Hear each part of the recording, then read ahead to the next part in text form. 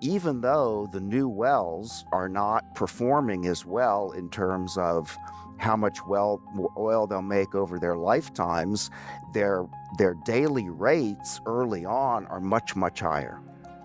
And so we're getting a whole lot of that production early on. That's what technology has done for us. It's like I'm sucking on a milkshake, and suddenly you gave me a wider, a straw that has a bigger diameter. I could suck more faster. It doesn't add anything to the well. I'd like to welcome my friend and colleague Art Berman back to the podcast. I think this is his fifth appearance on The Great Simplification. This is a very important and serious topic we discussed today, which is the fact that shale oil, responsible for most of the growth in world oil output in the last decade, has been high-graded and cannibalized other wells, and we just hit a new peak in U.S. production. But Art will explain this is coming at a cost of massively declining well productivity, where wells are producing 50% less per well than they were just 3 or 4 years ago, and that this will manifest in both shale oil peaking and global oil peaking.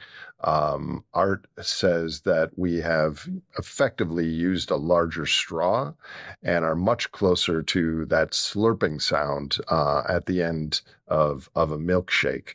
Of course, we're already couple 3 million barrels below the all-time peak in the end of 2018, and the world economy has continued to grow.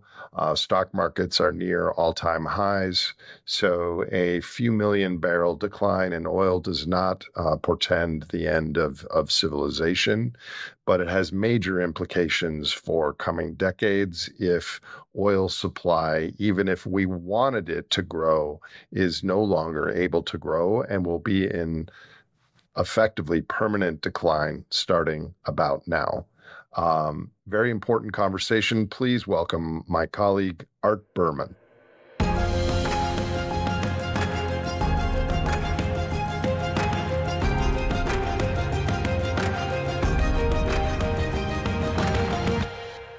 Art, great to see you.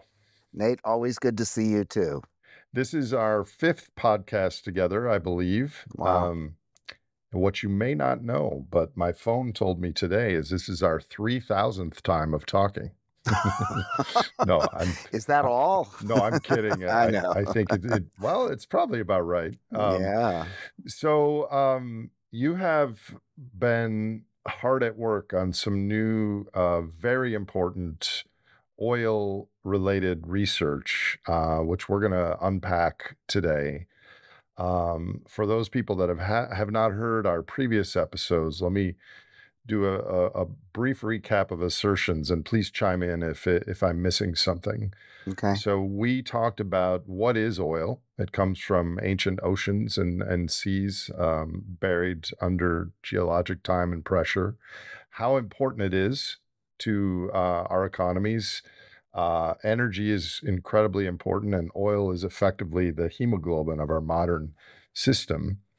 We're nearing, metaphorically, the bottom of the barrel because we found all the conventional plays, and now we're adding unconventional, including shale oil. There's plenty left, but the ability to extract it and grow what we have now is at issue, and how fast they decline might be another issue. We also talked about how in a barrel of oil, there are many other products in addition to gasoline, including and especially diesel fuel, which is one of the most important products in the global economy, and that we have to refine those products off sequentially. In other words, you can't just divvy up every barrel into all the pieces and extract less per se. We also talked about how increasingly what we call oil by the Energy Information Agency and other analysis is not really oil. And in the United States, our growth in production is increasingly have a larger fraction of what's called natural gas plant liquids, which get processed into, you use the term baggies quite often. So what we call oil is not necessarily the oil of the past generation. Um, and lots of economic implications of all that. Is that a fair 2-minute recap? Excellent. Yeah, that's perfect, Nate.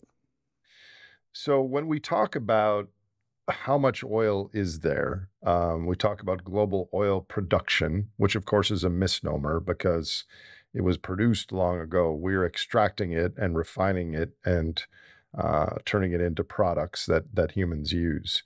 Is it fair to say that that is a composite of three things? One is all of the wells that have been drilled in the past and the technology that's still getting oil from those wells and fields.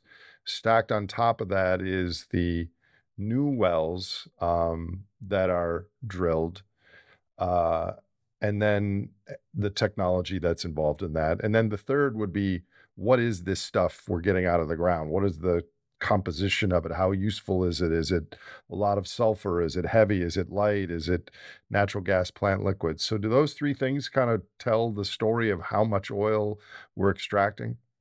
They do, and I would simply call category three oil quality. Oil quality. Good, good. So tell us about your new discovery in that you've been working around the clock to analyze the past month or so, and we're going to unpack it together. Sure. So I was asked to help on a project. A mutual friend of ours up at the University of Texas asked me if I would help him put together a U.S. oil and gas production model going back to where the data begins for convenience around 1950, and to give him the necessary parameters that he could use to model that for a much bigger macro analysis. Now, I should be embarrassed, but I'm not, that I have never gone back that far and done anything more than just look at production.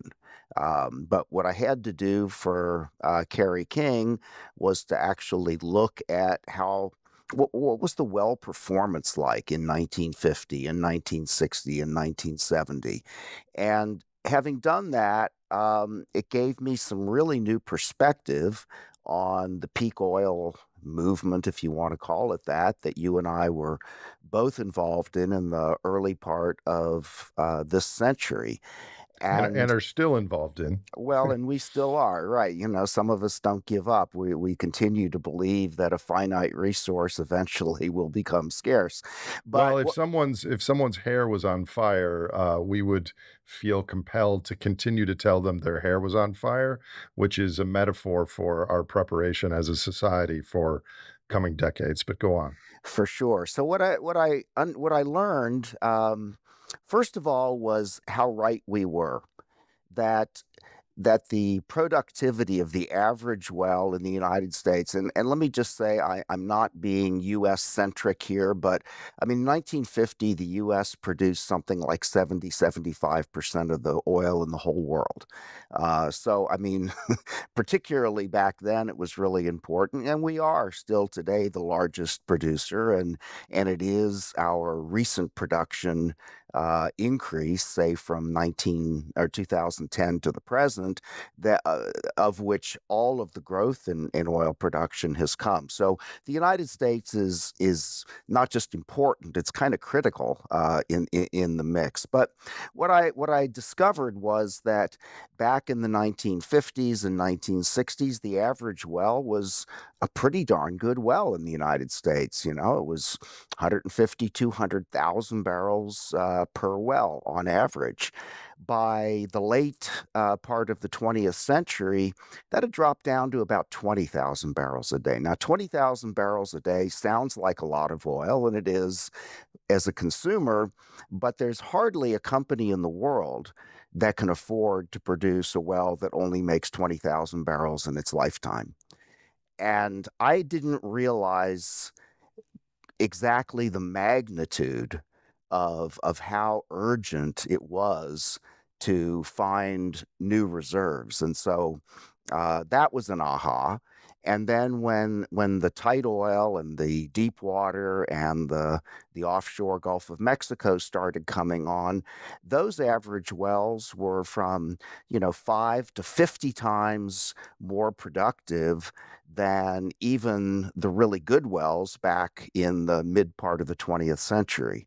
And the shale wells were in the same category. So on the one hand, what it showed me, it really emphasized how dire our situation was in 2000, 2005. We were living off of wells that weren't commercial to produce for all intents and purposes.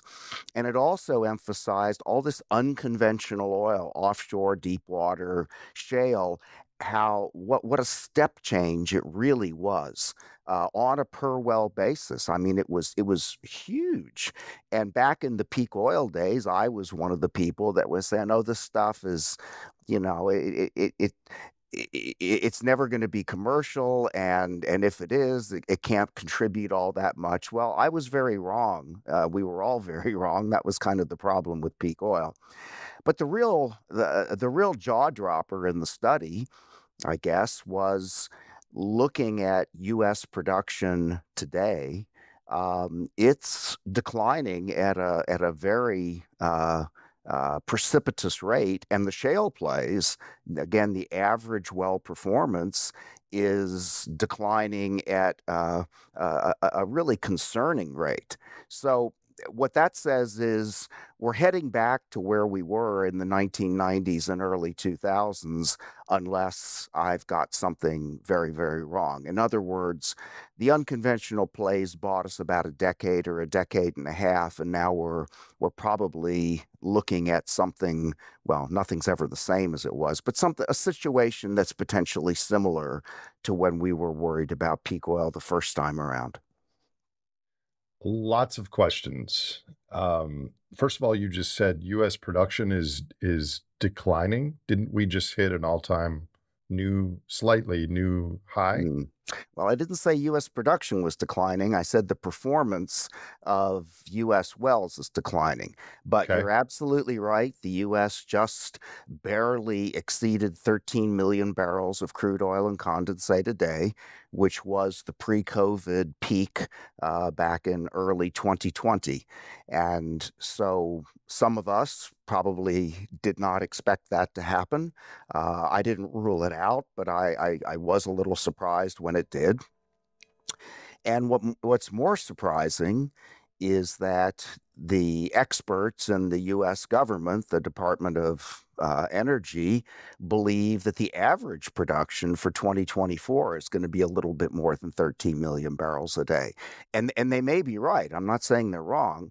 I'm simply saying that if I'm right about the per well performance dropping off, and it's not just dropping off, it's been dropping for several years, it's going to be increasingly difficult to maintain that level of production. So I want to underscore, I'm not saying that the EIA, the Energy Information Agency administration, is wrong. I'm just saying that there are some challenges that go into that forecast or projection that I wasn't aware of until I did this work. So what does that actually mean, U.S. well performance? Does that mean the total amount of oil that has ever gotten from a well, or the per day, or can you explain?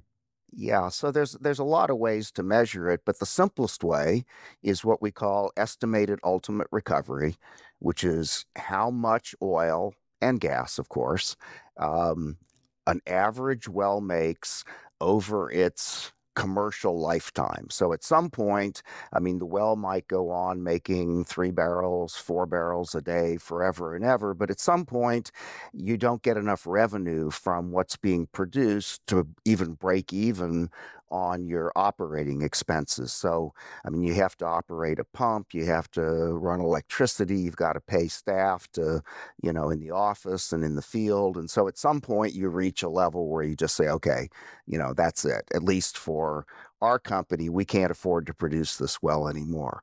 And so that's what it is. It's simply a projection. You take all the production history that you have, the data, and you project it out at some defensible rate that's consistent with the previous historical data out to an economic limit, and you add it up, integrate under the curve, and that's your EUR, estimated ultimate recovery. And so to go back to where I was before, if an average US well, let's just say in 1990, made 20,000 barrels of oil in its lifetime, the average US well in 2020 made 325,000 barrels. So, So uh, 15 times as much more yeah, oil per well. per well. And so the better your individual well is, the fewer new wells you have to drill in order to maintain the level of supply that the country and the world needs. The So that's good poorer news. It is good news. It's excellent news. The bad news is that well performance, that average lifetime production per well is declining. Now, there's another component, and I'm gonna circle back to your question about how come U.S. production is at a new peak, and the answer is that there are two parts. There are rates and reserves. Reserves are the estimated ultimate recovery for all practical purposes. How much the well's going to make, or the field's going to make, or the state's going to make, or the country's going to make over a certain period of time. The other component is how fast does it come out of the ground. And what I saw, and this doesn't surprise me at all, is that even though the new wells are not performing as well in terms of how much oil they'll make over their lifetimes, their daily rates early on are much, much higher.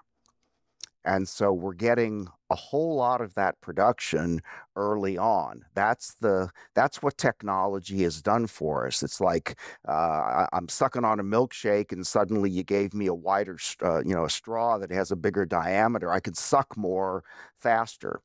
It doesn't add anything to the well. The well still, produces the same amount as before, but I get it out sooner and faster. And that's what's responsible, I believe, for the 13.1 million barrels a day, is even though the wells are going to perform more poorly in terms of their lifetime recovery, they're front end loaded. And we're getting exceptionally high rates early on, and that's what's boosting U.S. production. So the disconnect here between this view and the conventional extrapolate today forward into the future financial view is that this new high production brings us much closer to the slurping sound of depletion in these wells, whereas looking nominally at busting through 13 million barrels a day again, people could just extrapolate that forward, look at the growth from 2020 to now and extrapolate that forward to 2030, and that's not going to happen. Well, that's my sense of it. I've been wrong before, but as I said a little while ago, it just gets increasingly difficult to do that. And we add to that the fact that investors are not too keen on giving oil and gas companies money these days. Back not very many years ago, 2015, 2016, investors were lining up to throw money at the oil companies. That's not the case today, and there are a lot of reasons for it, but mostly the oil companies are having to get by on the internal cash they generate, which is substantial at the moment because oil prices have been up to $100, $120 a barrel. But it's very difficult to grow any business without getting some money from the outside. And right now, investors just I mean, nobody's lending, I shouldn't say nobody, but effectively nobody's loaning oil companies money. And maybe that'll change if the urgency starts to get more severe. But for right now, that's not the case. And I think most people, the market particularly, thinks, no, we're transitioning to an electric economy. We're going to hydrogen and nuclear and renewables, and that's what's gonna power the future, not oil and gas. Do oil and gas companies want money, need money for drilling and upstream investment? Oh yeah, they desperately. I mean, it's a well, an onshore well in Texas or New Mexico in the Permian Basin, and we're talking 6, 7, 8, 9, $10 million per well, depending on how deep it is and how. If we need 6, 7, 8, 9, $10 million, what would be the kind of minimum EUR, estimated ultimate recovery of a well, to make that financially plausible? Again, it's a combination of rates and reserves, but to give you a simple answer, today we need pretty nearly 300,000 barrels per well at around $100 spot price to break even, and that includes all the operating costs and the overhead and the interest on debt and everything like that, plus an 8% discount out into the future. And is this known in the industry, I would assume? Yeah, I think absolutely. I mean, you can't book a reserve unless you can show that it's commercial at current rates, current prices, and that it includes, I think the SEC actually requires a 10% return to book a reserve. How much of that 300,000 barrels, can you just give me a rough estimate of, if that well is drilled, how soon, with conventional technology and the current kind of well performance, do we get like 70 or 80% of that out in the first year or two, or does it take 20 years to get it, or what's that No, like? no, most of the if the well hasn't paid itself out in 3 or 4 years, it never will. So these wells are again front end loaded. They're gonna decline, 40, 50, 60% over the first year or two. And that's not a bad thing. I mean, there's a lot of people that criticize shale plays because they have high rates of return. Well, unfortunately, I've got news for them, and that is that, all the really commercial plays in the world have high rates of decline. You want as much cash early on as you can get to pay out your gigantic upfront expense. It's the time value of money. So there's nothing intrinsic from a financial standpoint. High rates of return are fine. It's just for the rest of us looking forward to, well, what are we going to do for an energy supply in 10 years or 15 or 20 years, that it starts to look a little bit concerning. So let's look at some of the graphs. You sent me some slides, which we will share to the viewers. Can you walk me through what we're looking at on slide number 2? Yeah, slide number two. This was actually a slide that you asked me to make, and I've Because I updated think it. it's real illustrative of what's going on, but please Yeah. explain it. So this is U.S. production going back, to 1900 pretty much, and what I've done here is to divide it into, the green is conventional, like onshore, bread and butter kind of oil production. That peaked in around 1970, peaked for the first time. And then Alaska came on, mostly Prudhoe Bay. That's the yellowish orange. And that brought us up to pretty much the same level again by, the mid 1980s. And the offshore then started actually after the war. That's the blue, the Second World War, and all of that then was in fairly serious decline by the time period I was talking about. You can look at 2008 on the graph. We were down from nearly 10 million a day to half that amount, 5.1 million barrels a day, and that's when shale came in. That's the Mount Everest in red that says tight oil. And that boosted the U.S. production up to where it is today, pretty nearly 13 million barrels a day. And so what this graph shows is just how incredibly dependent the U.S. supply is on this relatively new source of oil called tight oil or shale oil, and everything else, with a few additions here and there, is still on the same depletion trajectory that it was beginning in 1970. Okay, let's let's stay in this graph. I have several questions. First of all, the yellow, which is not a contiguous part of the United States, but is part of the 50 United States. It looks like it's, unless it's a spandrel of your graphic technique, it looks like it's approaching zero. Well, it is, and this is not an incremental chart. These are actual values, and so the Alaska production, despite the best efforts of the companies that produce that oil on the North Slope and the Alaska state government, are struggling to even keep the pipeline that brings it from the north part of Alaska down to where it can be marketed. I mean, that pipeline is going dry. They've simply they've largely depleted the supply. Now, companies are up there drilling, and it's not like it's gone to zero, but a company can make money, but it's not contributing a lot to the overall U.S. supply. Okay, and then stripping out the red section, which is the tight oil, which I'll get to in a second, the rest of it, the conventional, the Alaska, and the offshore, are all looking a lot like Cantarell or something. I mean, the whole amount is in decline and seemingly accelerating. That's what the data says. Yes, exactly right. So, how much of our oil in the United States that we extract is tight oil versus the rest, roughly? 70%. 70% is tight oil. Yes. And so, what do we drill next after tight oil? No one knows, Nate. I mean, but this is where we were in 2005.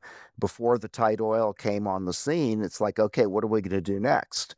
And the answer up until that time had been, well, let's go explore elsewhere in the world. Let's drill wells offshore Brazil or off of West Africa, or let's, try to find some new frontier areas in the onshore basins of Africa.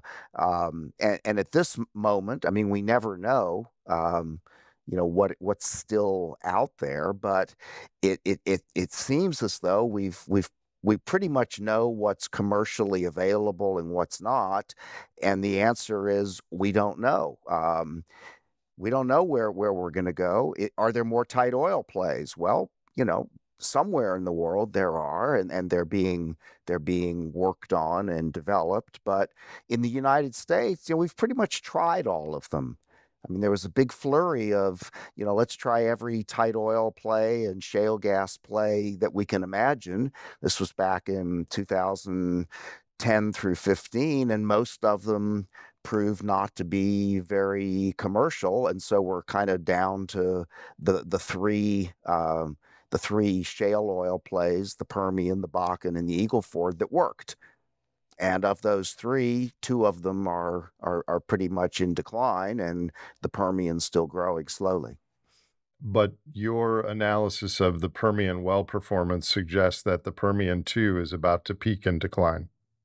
The average well performance has peaked and declined, but it's being held up by exceptionally high rates and the large number of wells that have already been drilled. We're making up for it on volume. That's exactly right. That's what we're doing. And so I'm not saying that we should, the people should be looking for the Permian Basin to roll over and decline in the next 3 months, 6 months, 9 months, 12 months. It's certainly possible, but it's not that simple. I mean, there's 40 or 50,000 tight oil wells out there, and there's a considerable lag between drilling, bringing them online, and actually having them build to some respectable level of a couple of years. So there's an error bar, there's a window in which we don't quite know what's coming next. But we do know that the average well performance in terms of what it'll make over its lifetime is lower. So staying on slide 2, then looking at the red, which is the tight oil, there was a peak, which I guess was 2019 before COVID or something, and then we had a decline, and then a new peak just recently. Is that correct? Right. So that first peak was just as COVID began. So again, there's a lag. All of the production in the United States, well, yeah, for several weeks. I mean, almost all of it got shut in because there was simply no place to store the Yeah, I oil. remember. I remember. And but it took a while, for that to show itself in on this scale. But then after COVID in 2021 and 2022, money came back in. There was storage that was freed up, and it's pretty well built since then. But again, the build has been in the Permian, the Bakken, and the Eagle Ford, and there's a couple of other less important plays, the Niobrara and the Woodford, et cetera. Those are sort of base load. Those are just kind of flatlining. So this is mainly Permian Basin, West Texas, and southeastern New Mexico that have accounted for this recent increase. And looking at the graph without understanding everything you just said, if this were a stock price and not a measure of geological provinces stacked together, one would say all-time high. We're going to Yeah, off to the races. It's a buy. yeah, exactly. Yeah, we're going to the moon, right? However, and I learned this from you, the tight oil, the shale where it is where all the other oil migrated from. It is the source rock. There's nothing left after that except perhaps oil shale, which is not fully cooked. Can you comment on that? Right. So we've known about what's called oil shale for, I don't know, 100 years at least. These are source rocks that are a lot of them at the surface in places in Colorado and Utah mainly. And so these are rocks that if you walk up near them, you'll smell the oil. You hit them with a hammer, and there's oil that's they're saturated. To some extent with the oil. But as you said, they haven't been buried deeply enough. They haven't been cooked. They haven't been in the kitchen long enough. So they're immature source rocks for the most part. And what has to happen is for us to use it, and there were great schemes back in the 1970s, to mine the stuff and heat it, cook it in giant ovens, or to even use nuclear energy to somehow heat it up to try to hasten the thermal maturation process. There are obvious environmental problems that got in the way, and despite several false starts, I mean, that's not going anywhere as far as I know. But if you had to bet and U.S. oil production declines as you are inferring, and we're going to get to some projections on that, would you guess that, well, we could either find other tight oil plays in addition to the Permian and the Eagle Ford? Um, are there any of those? And if not, are we going to try to do oil shale? Wow.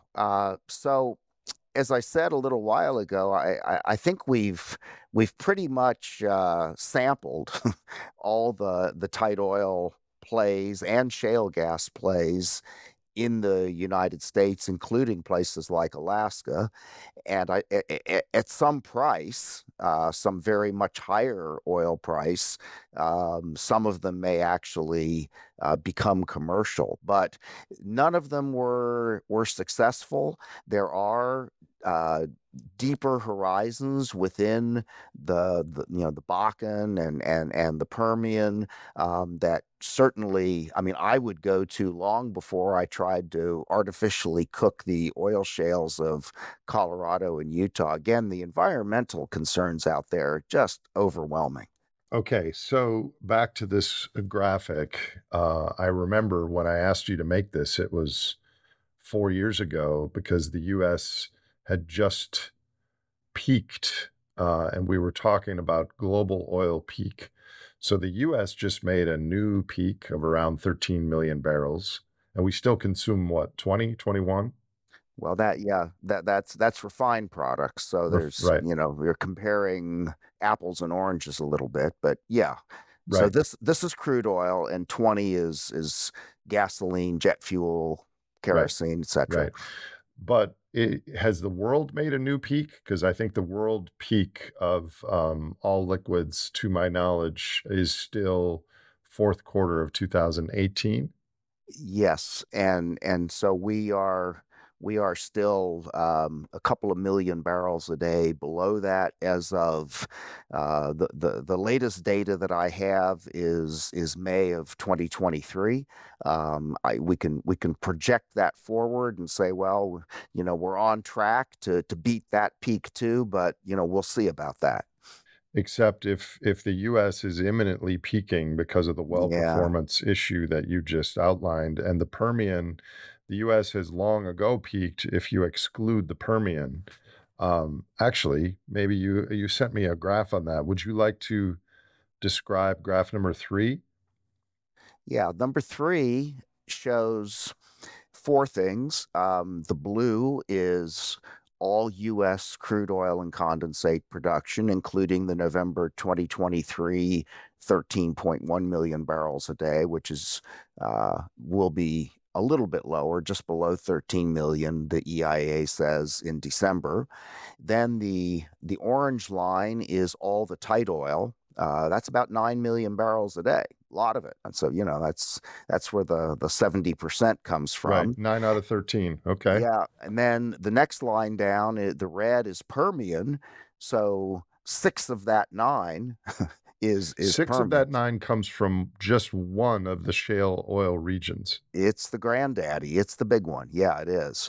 And then the gray line at the bottom is that orange tight oil minus the Permian. So it's a little bit less than 3 million barrels a day.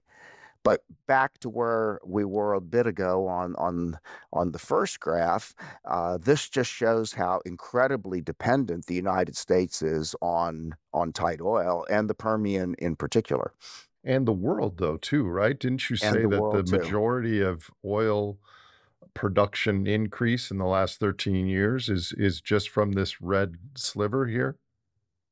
Right, and there's a graph that shows that as well, and I think that's our slide five. And so on this graph, I'm showing world conventional in green, deep water and oil sands, and other kinds of dribs and drabs of less conventional supply in orange, and then the tight oil is in blue, and you can just in your mind draw a flat line across there starting back in 2005 or 10 at the very most, and see that all the other oil in the world except for tight oil has at best been flat. And so all of the growth in world supply has been the blue since at least 2010. And someone might say, well, it's only 7 or 8 million barrels a day. How important is that? And the answer is it makes all the difference in the world. I mean, Why? that's because, I mean, even 1 million barrels a day of deficit in supply is enough to drive oil prices up to $120 a barrel. I mean, that's what OPEC has been doing here for the last couple of years. They've been withholding oil to try to keep the price up. So we use so much oil to keep the world running, to keep our factories and machines and houses, and I mean everything we do relies on oil. And so we're if we're down 1%, we're screwed. I don't think a lot of people understand that, and I No. think when we talk about oil peaking, Hmm. and real simply, peak oil means that we're dependent on a finite resource that has incredible energy density, and work potential that replaces what humans used to do manually, and it will one day hit a maximum and then decline. That is a given. But when we talk about that, we're not running there. There's two implications, I think, and I'll ask for you to chime in. One is we're going to have to figure out in coming decades and century what we're going to do when we have 80% as much oil, 60% as much oil, 40% as much oil, 10% as much oil down into the future. That is an important question that society really, if we had wisdom and foresight, would be addressing. But the Right. second, which is more of the focus of my work with this podcast and my organization, is once we stop growing and start declining, that calls into motion all sorts of deltas, differentials between society and finance and government expectations of what extrapolating the past forward to a reality. So there's a what do we do about our financial claims once energy, especially oil, start to decline? That's a separate question and one with hugely important consequences. How do we fight our wars?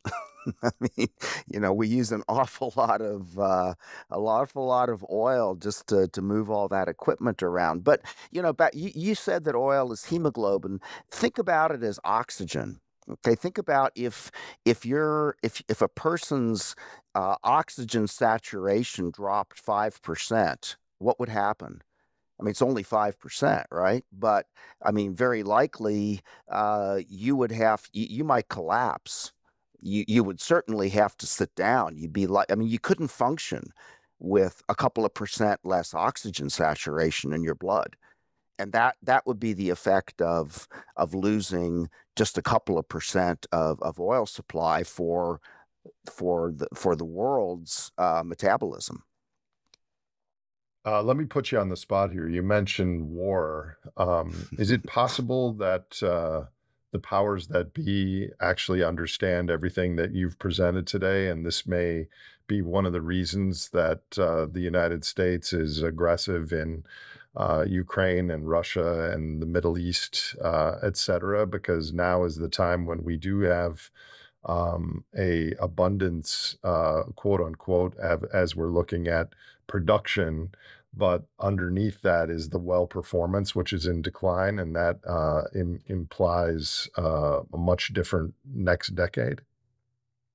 The military is always extraordinarily mindful of and sensitive to their energy and oil supply. Much more, if politicians and the State Department had the same perspective as the military, we would not be in the situation we're in today because they know what it takes to run an army.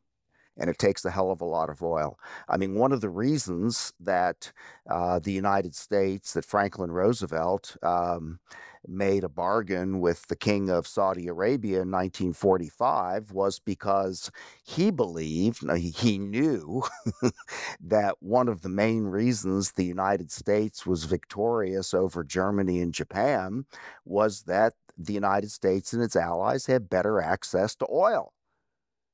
I mean, period. You can't run an army, all those jeeps and all those supply lines and all those tanks. You can't run an army without oil. And so he, at a time when the United States was the Saudi Arabia, it was the OPEC plus of the world, 1945, Roosevelt was he talked to the king of Saudi Arabia on his way back from Yalta. He just got done dividing up the world between Churchill and Stalin, and oil was so much on his mind that he had a meeting with the king in the Red Sea, in the Suez Canal, to talk about how Saudi Arabia could help us and we could help them. And of course, in 1945, I mean, Saudi Arabia was just, it wasn't on everybody's mind. It was a relatively new kingdom, and I think it had been founded in 1932 or something like that. So he was way ahead because he was listening to his military guys. He just got done fighting a big war. So he was attuned to the military perspective on energy and oil. So I want to get back to the global perspective in a Hmm. second, but let's drill down on your findings. So you've basically, with your analysis you did for Kerry King, showed that the per well EUR, estimated ultimate recovery, in the Permian has dropped by like 50% in the last few years. Is that correct? Yep, that's sadly correct. And other than we drilled the best first and now we're going after other ones, what can explain why that happened? It's a very good question, Nate, and one that I have struggled with. And my most likely explanation is that we've over drilled it, that we have drilled our wells too close together. And so what's happening is that the wells are cannibalizing one another's production, that there's a radius away from each individual well to which or through which oil will naturally flow to the lower potential energy in the wellbore. And if you drill another well within that drainage radius of the first well, both wells are going to go on producing, but they're going to be cannibalizing each other's supply, and so both wells will end up producing less in their lifetime. If that makes sense to you. It makes sense, like when I was eating a pizza with my brother, sort of same sort of Right. situation. But Exactly. but let me ask you this: are those competing wells Hmm. drilled by the same company, or are they sometimes different companies even that have different leases that are adjoining? In the past, back in the days of you know, the black and white movies, the gushers and all of that, everybody was drilling, trying to, steal his neighbor's oil. But today, it's not the case. I mean, more often than not, it's the same company, that's drilling these kind of pitchfork patterns of wells that are all coming off of the same drilling pad.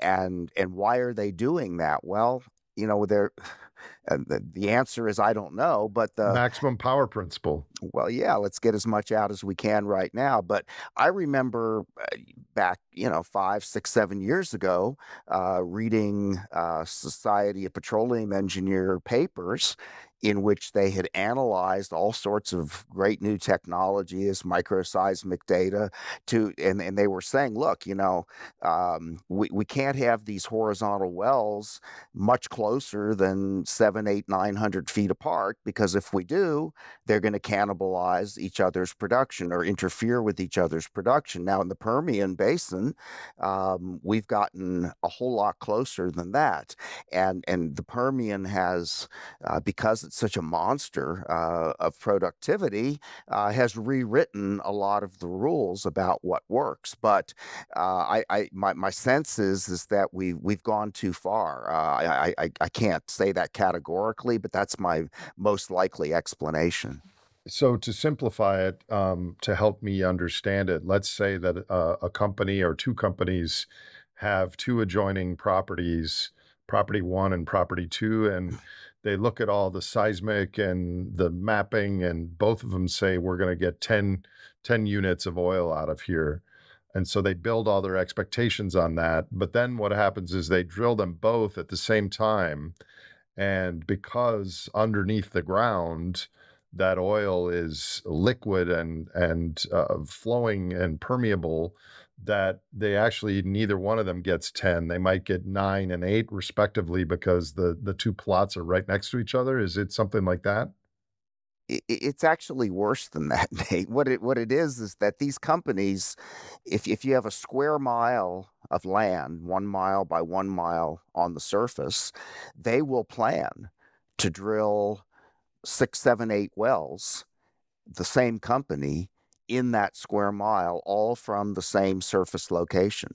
And that, and it looks like a rake. The map of the horizontal wells underground looks like a rake. Okay, it's got all these tines coming off of it, and so they know ahead of time that they're going to drill at least half a dozen or more wells that are going to end up being much closer to each other than the 1,000 feet apart. And Because they're not optimizing for ultimate amount of oil from that region. They're optimizing for getting it out of the ground faster to sell it for monetary return. well, I'm going to give him credit and say that I think that somebody said, "Hey, we can get even closer than we thought before because this basin is so special." Because we're using all this really great new technology and our fracks are, but let me finish where I was going. They will drill, let's just say, 8 wells per square mile. They'll drill all 8 of them before they complete any one of them, because you use a rig to drill and you bring in a different rig to actually do the fracking and the completion. And so they'll drill all 8 wells. They'll move the drilling rig off. They'll move, a completion rig on, and they'll run the pipe, and they'll, do all the things they do. They'll do the fracking, and then all 8 of them pretty much will start producing at the same time. And part of the idea there is actually to frack in between them to get the maximum amount of contact with the reservoir possible. And so I'm willing to say that I believe. I mean, the guys that run these companies, they're not. I mean, they're smart, and I think that they were convinced. Maybe they still are convinced that what I'm saying is wrong, and probably Or somebody's. or they really believe that what you're saying is right. And if you're right, they're just going to go and find another shale play and develop that one in the same way. Well, perhaps, but let's keep perspective on this. Part of the reason that investors don't want to give these shale companies any more money is because their view is that those guys destroyed a lot of capital over the Well, last decade. and there's a very prominent climate change story out there too. And Definitely. right. Definitely. But the first strike against them was, hey, we've been giving you money for a decade and you haven't made us any kind of decent returns, so we're not giving you any more money. And I think that happened before the climate awareness started growing, but they kind of coincided. But so the companies have a reputation and a history of doing things that are not good for investor returns. And still we look at all the sectors in the S&P 500, and the irony is that energy is the most important sector to our lifestyles and our future. Perhaps not to the environment, but to the way our economy works today, and it has among the lowest returns. And is among the lowest of the sectors in terms of its percent of the S&P 500. It's like 4.5%. So, can you talk about rig count? Yeah, rig count. And I what is rig count, and why is it important, and how can the current rig count situation inform the prognosis that you're laying out here? Well, on a very simplistic and logical basis, you don't produce any oil unless you drill a well, and so there ought to be pretty much a one-to-one correlation between how many rigs are working drilling wells and how much oil you should expect to get out of the ground sometime in the near future. And that's always been rig count is something that for all of my professional career, when that data comes out, usually on a Friday, everybody pays attention. Okay, did the rig count for oil go up or did it go down? Did the rig count for gas go up or go down? And investors would, they don't worry too much about what happens this week or that week, but over time, hey, it's gone down for the last 4 weeks. That's looking bad for supply. Longer term supply, though, right? Because there's a lag from when the well is drilled to when the first production comes out. Well, yeah, and part of that is because of what I just described, that you're gonna drill 6, 7, 8 wells before you even go in to complete them. And so if it takes you, let's just say for argument's sake, a month to drill each well, then, and let's say you got 8 wells, then you spend 8 months drilling the wells. You got a rig working all the time, one rig, and you drill 8 wells and it takes you 8 months, let's just say. And then you got to go in and complete all those wells. And maybe that takes you, another month and a half. And then you got to get them hooked up to production. And by the time it's easily a year or so before any oil is flowing at all. And by the time that rate builds up to the point that it actually makes a difference, you're talking, 18 to 24 months. And so the rig count is increasingly disconnected from the production itself. So right now, this 13.1 million barrels a day that we're seeing in late 2023 as a record that everyone's like, look at the USA record production in oil, Hmm. is an artifact of the rigs that drilled in early 2022 and late 2021. Yeah, generally. I mean, it's going to vary from operator to Right. operator, but yeah, yeah, it's an artifact of something that happened a fair amount of time ago. And so things could be looking really kind of dire, and yet it would be 12, 18, 24 months before we started seeing the effect of that in production. So then there's two things that we can speculate on. Well, one thing we can know and one thing we can speculate on. Today, we can look at the rig count, which in a second I'm going to ask you what it is.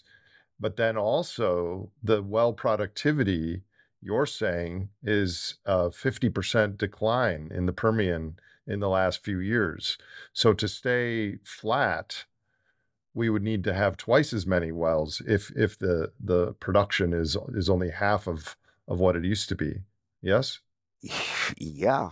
And, I mean, so yeah, you're exactly right. And what is the rig count doing these days? The rig count today is, uh, let's just say it's 500 or 600 wells for oil. I'm just kind of guessing that. So we are, yeah, we're looking at for the U.S. we're talking about something like 800 wells overall. 800 rigs or 800 wells? 800 rigs. I'm sorry. So U.S. and Canada is 800. U.S. is like 600, 625. And how does that compare to a couple of years ago, just Oh, roughly? well, before prices collapsed in 2014, I mean, we had several thousand wells drilling all the time, but there was like a revolution in technology that took place after that collapse in prices, and we went to a completely different kind of rig that was much more efficient, could drill wells a lot faster, and so everything we thought we knew about rig count had to be recalibrated in 2015 and 2016. And what's happened here in the last well, since COVID, really, in the last 2 or 3 years, is that the rig productivity, the amount of oil that can be attributed to the drilling by one rig, has increased yet again. Now, a lot of people get that confused. They look at this drilling productivity report that the EIA puts out every week, and they say, "Oh, it keeps going up. That's great." Well, yeah, but rigs don't. I mean, you need to drill a well to produce oil, but rigs don't produce oil. Wells produce oil, and I think a lot of people either confuse that or lose sight of that. So, having a very productive rig is good for costs, but it isn't necessarily doing anything for your oil, for the kind of oil supply that you need in the future.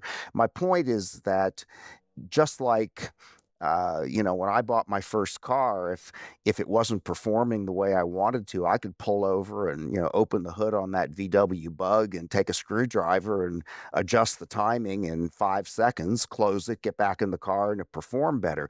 I can't do that today because the technology in my car is so complex that I don't even know where to find the timing in my car. And that's what's happened with the oil rigs too. That the technology has just gotten so sophisticated that to make that direct connection, oh, my car's not working very well, I'll turn a screw, or to say, well, we've got 600 wells and we used to have 700. I don't even know what that means anymore because the wells are the rigs are more productive. So there's an increasing disconnect between how many rigs you have and what oil you're going to be producing in the future.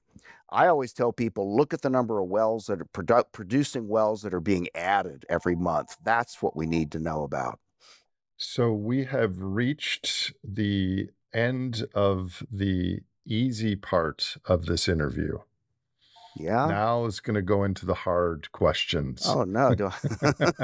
What? Maybe my dog will bark and interrupt us. Well, let me summarize first. So Yeah, you've sure. laid out that shale oil, tight oil, is 70% of U.S. production, Right. and its existence forestalled a peak in U.S. production and world production earlier this century.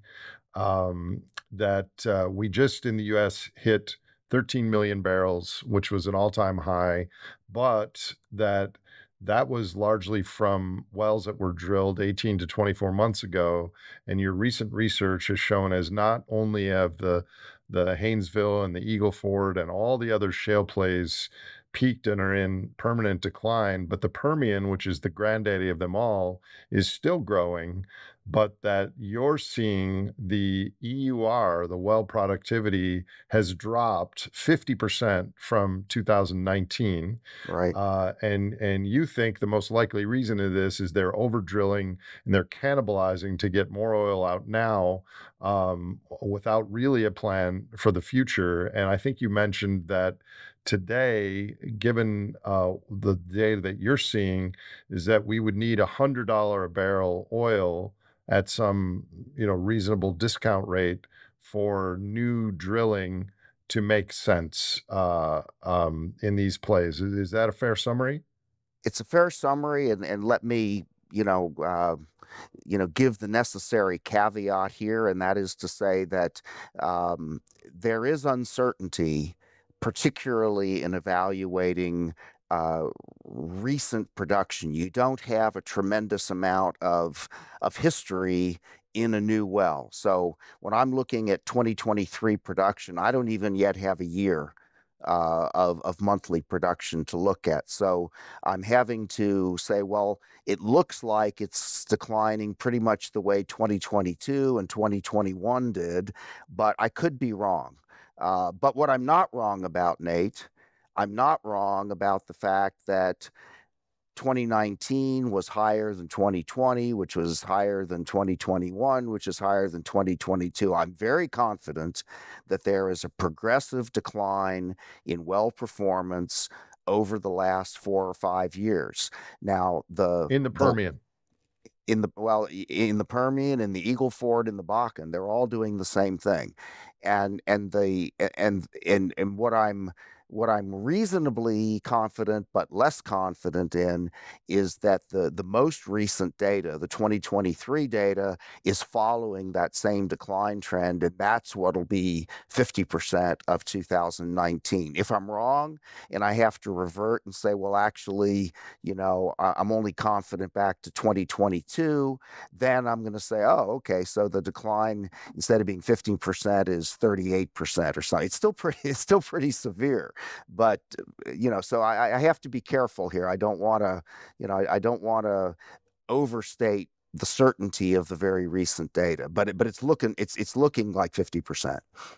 So, if we played this podcast to a boardroom of oil executives like Harold Hmm. Hamm and other, longtime U.S. energy E&P experts, how much of them would agree of what you're laying out here, and where might they disagree? Gee, that's a great question. Well, I mean, Harold Hamm just recently told Bloomberg or somebody that we really need to start thinking about what he called tier three reservoir, which is, he called it the really rough rock. Scott Sheffield, who is the CEO of Pioneer Natural Resources, which just sold itself to Exxon, he said the Permian is going to peak in 5 years, and he said that several months ago. So my sense is that if those boardroom doors were closed tight and there was no press in the room, my sense is that Scott Sheffield and Harold Hamm would say, "Yeah, we pretty much agree with you." I don't know that, of course, but they wouldn't say that publicly. I know that your analysis working on this the last month or so, because we've been talking about it, is kind of a backward looking. You're looking at the EURs and the well productivity of the last decade or so in these regions. But could you hazard a guess where that 13 million production might be in 5 years or 10 years or 20 years? Yeah, well, the future's tough, but And of I course, there's above ground reasons, and the geology and the oil exactly. situation is its own thing. Let's for the moment leave out Saudi Arabia and Iran and war and credit and financial issues, just on a depletion geology standpoint. Well, but there is another factor that doesn't have anything to do with geopolitics, and that's money, capital. And I've already set the stage for this. That I mean, I sat next to a mezzanine banker. You were in the same room back in January down in the Bahamas, and he kept leaning over to me and saying, "Yeah, nobody will lend these guys any money. Nobody wants to lend the oil companies any money." And that so the geology is one thing, but it takes capital to drill the wells. And if we start to see the kind of thing that I anticipate, and I'll answer your question in just a second, that the production starts to decline, then the next question is, where are we going to get the money to do it? And the question that comes after that is, how long will this take to correct? And we don't know where we're going to get the money to do it right now. But I just told you that there's like a 2 year lag from actual drilling to getting any oil out of the ground. Well, that assumes that you've already made the decision to drill. You've got a rig lined up, your leases are all set to go, and you have all your permits in order. So one implication from the sentence you just uttered is the amplitude of change in the next decade could be wild, because when we're faced with scarcity and shortages and a recession or worse, because oil price is it's unavailable at the quantity we want it, so the price has to go up. That's when they send out the rigs and the investment, and we're going to have to wait 18 to 24 months to get a meaningful increase. But that meaningful increase is not going to come from a snap of a finger. There's now a cap that's going to be declining. I mean, this is the real deal. The slurping sound is upon us. Right. And I mean, if the I imagine that most of the people that listen to this podcast, don't. pay daily attention to the oil markets, but they're probably aware of the fact that, hey, prices are lower than a lot of people, a lot of producers would like them to be right now. That's why OPEC is about to have a meeting in Vienna to figure out how much to cut so they can get prices back up. So oil prices today are, in the low 70s. Well, it wasn't that long ago at the peak of the Ukraine invasion that they were $120. So how does oil price vary between $50 over a relatively short period of time? And the answer is that we're forever in a tug of war between, oh my God, we need more supply. We're feeling really urgent about supply, but oh my God, oil prices have reached a level at which it's slowing down the economy, and demand is therefore weak. And then you add in the interest rates that the Federal Reserve and other central banks have had to use to get the inflation, or try to get inflation under control, which, by the way, is related to oil price also. And it gets to be a very heady and complex mix. But the dichotomy, the struggle, the fugue, if you will, is between how the economy is performing and the demand that results, and the urgency of supply, which needs higher price. And the two are always in conflict. And just about the time that we think we're making progress on getting wells drilled, sentiment turns really sour, and the market says, "Oh my God, demand is weak. We got to stop drilling wells." And I know very credible analysts right now who think that oil price is going to stay around $80 for the next 2 or 3 years. Now, that seems difficult for me to accept, but that's what they say. So getting back to can you give us like a best Yeah. case, medium case, and worst case, given the implications of what you're saying here? And I'll point out that if you're right about this, the geology all of a sudden perhaps becomes the least important aspect, because if this is recognized and the reality unfolds, then it opens up a huge sort of systemic can of worms in the world. It certainly does. And looking at the world, um, my my best case, I would be very surprised if oil production increases in the next, say, 6 months, or into 2024.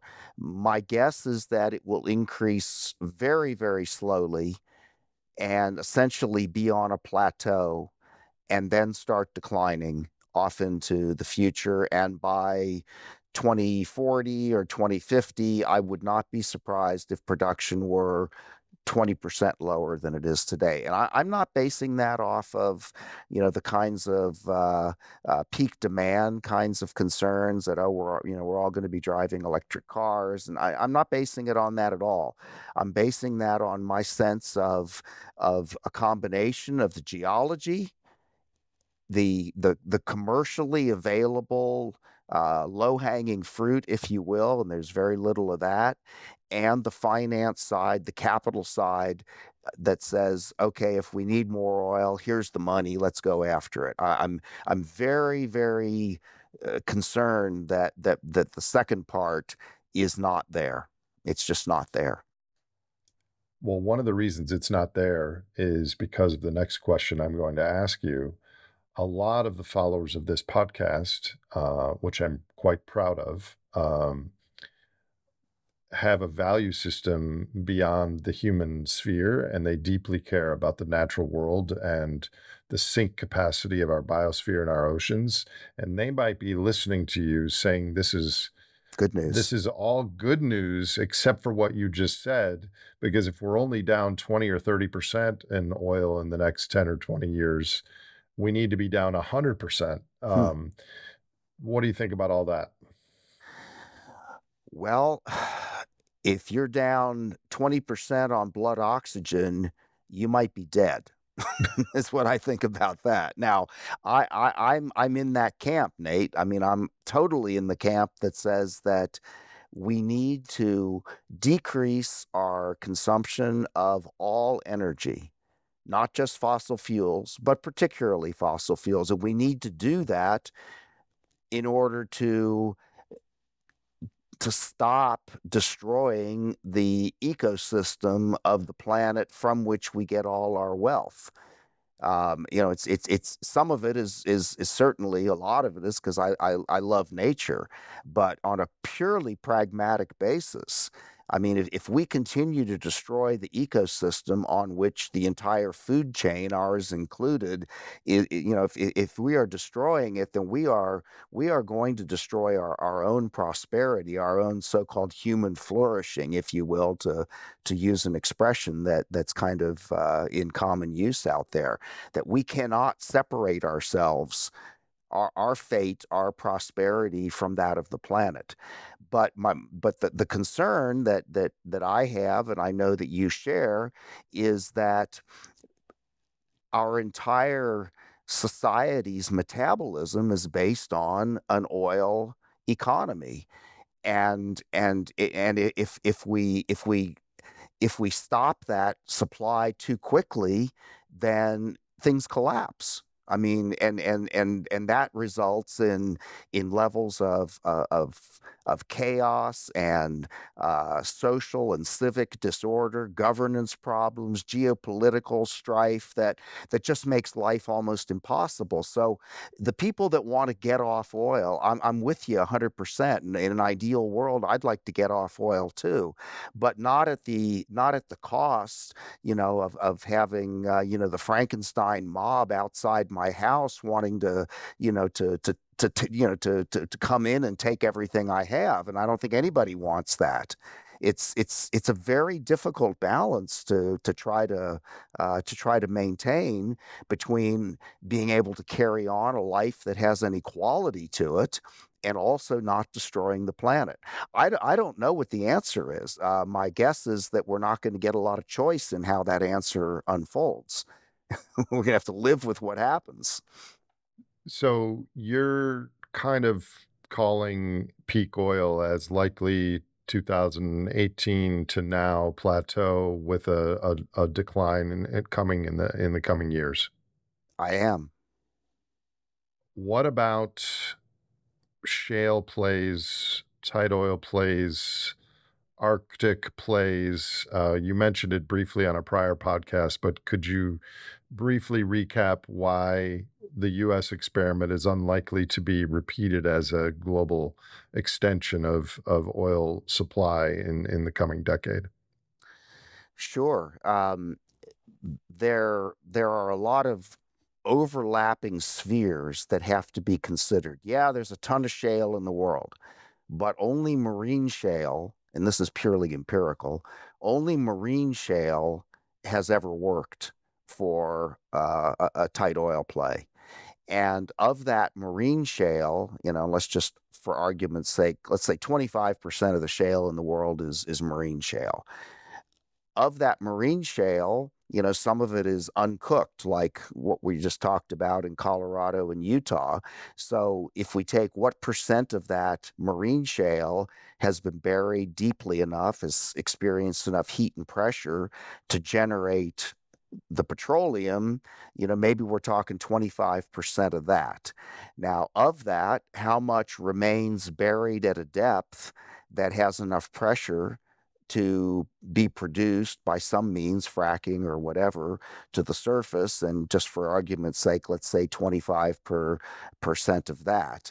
And of that, how much of it is in an area in which we can actually access and drill, that we're not in the middle of, New York City or the Grand Canyon or at 30,000 feet, or, so there, and then we layer into that very few parts of the world have a fiscal system in which the owner of the land actually gets paid for having somebody produce the oil under his land. That's a very unique situation to the United States, Canada, Argentina, and a handful of other countries. In most parts of the world, a rig moves onto your property and you don't get squat in return, and therefore people say, no, we're not going to allow that. So you take all those overlapping spheres and say, well, where is all the overlap occurring? And the answer is we've already identified most of those places. They're in North America. They're in parts of Argentina. There are areas in Russia that seem to fit that comparison. There are very few places that actually meet all those overlapping criteria for shale. The Arctic, I mean, that's a whole nother rabbit hole of cost and expense and geopolitical conflict. And when people say Arctic, I'm thinking, okay, best case scenario, we might start producing something up there in 25 years. That's a really best case. So if people who think, oh well, we're just going to make it happen, no. I mean, we got territorial disputes between Russia, the United States, China. I mean, that's so far removed that it's a future possibility, but it's not going to meet our urgent needs in any kind of reasonable time period. I know you're not an expert on this, and I don't know of any experts on this, but how could artificial Hmm. intelligence change the story that you've laid out here? Right, and you're correct. I'm not an expert on artificial intelligence. I'd like to say that for all the reading I've done, I should be, but I'm not because this is a really hard thing to know if you're not on the inside, and I'm not. But um, artificial intelligence is not going to change the geology of planet Earth. Um, Artificial intelligence is most likely to change in a good way or in a commercial way the technology that we use to produce the oil and natural gas and God knows what else, So, an, lithium. so an even larger straw, perhaps. Yeah, a larger straw. And ideally, you would think that artificial intelligence would help us make better decisions. Perhaps decisions, not to drill wells 300 feet apart when our best science tells us it should be 1,000. But we knew that. We already knew that, and we did it anyway. But so to me, the idea that artificial intelligence is going to find ways of of of adding new reserves. I'm very skeptical of that because I think maximum power principle, and I mean humans are very good at knowing what it is that's useful and how to find it. They don't always know how to get it in a way that makes sense, but I think we know an awful lot of that. So AI could do a lot for technology, could do a lot for decision making, and I can't begin to say how important that is or is not. But for the leaps and bounds that I understand that AI is making, I still suspect we're talking about many years before it actually could make a difference in our energy supply. Now, maybe I'm wrong, but my fear is that people are going to start using it to find better ways of fighting wars or displacing humans from factory floors. But I could be I'm probably wrong on that. Well, I don't think you're probably wrong. You might be wrong, but I don't disagree with you. So once this is all realized, um, 5 years from now, we have lower production. The Permian is past peak. There's economic crises. Knowing humans, will probably blame all that on some exogenous factor and not on geology and the fact that we've used a larger straw to take out a finite resource central to our economic institutions. Um, but on that trajectory, I've asked you this before, and I'll ask it again, given your new research. Um, does it make sense for AI or some external body to coordinate the drilling in the oil that we have remaining in this country and in other countries for them? in a more planned way so that we don't cannibalize and we actually increase the EUR because we're not taking someone else's pizza, as it were, under the earth. Is there a role for some sort of a coordinated strategy beyond the lots of little pincushion dots owned by different corporations? Well, there's always room, and yeah, but I mean, what, when was the last time we ever had a coordinated effort to meet any of our needs except in wartime? I'm just not.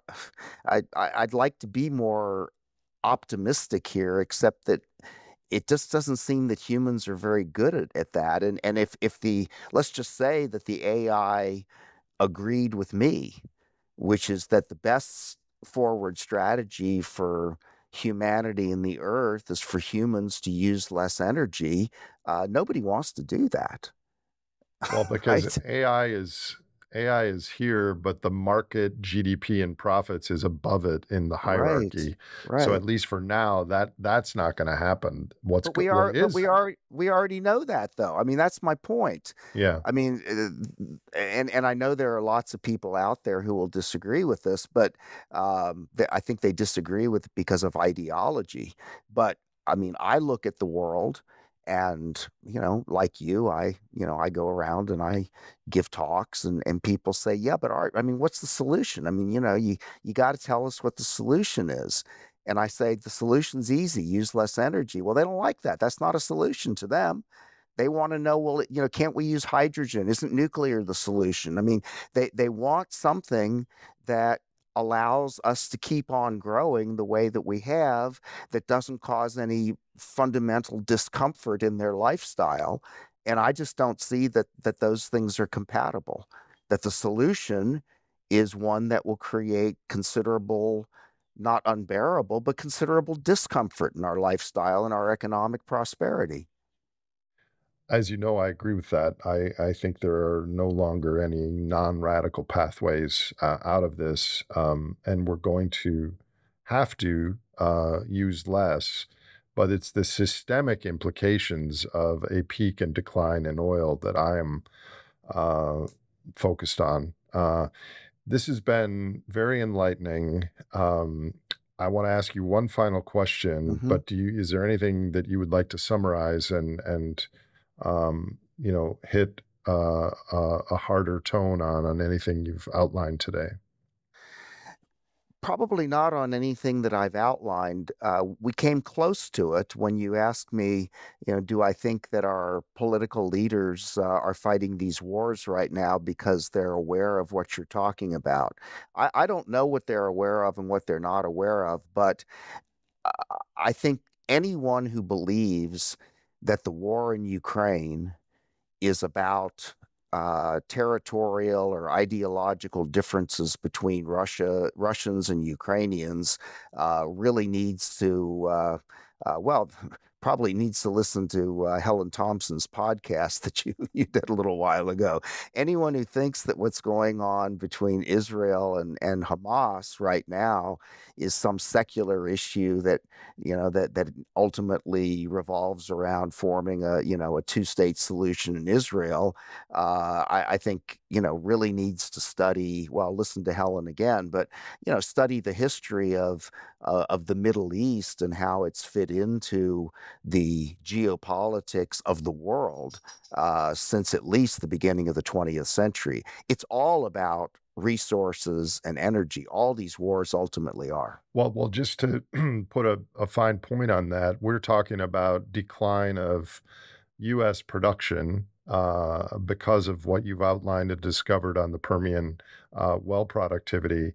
A reminder that half to two-thirds of the world's remaining oil reserves are within 700 miles of Israel. Yeah. Like, so there's a reason that we're over there.